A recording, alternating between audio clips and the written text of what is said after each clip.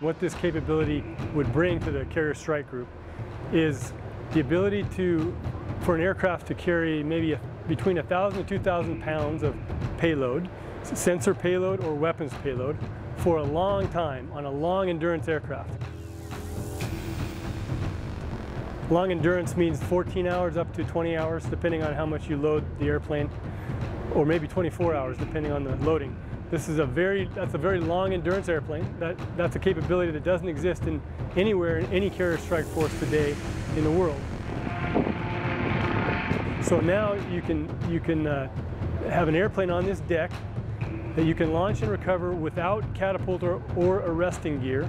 So you have a great flexibility in which kinds of flat decks you can use.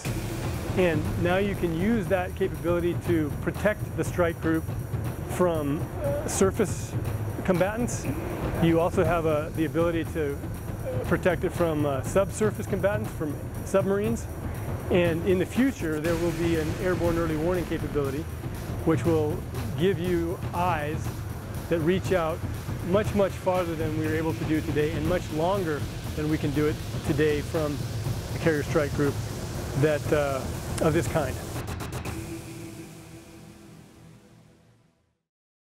Thanks for watching. For more from Forces News, like and subscribe to our channel.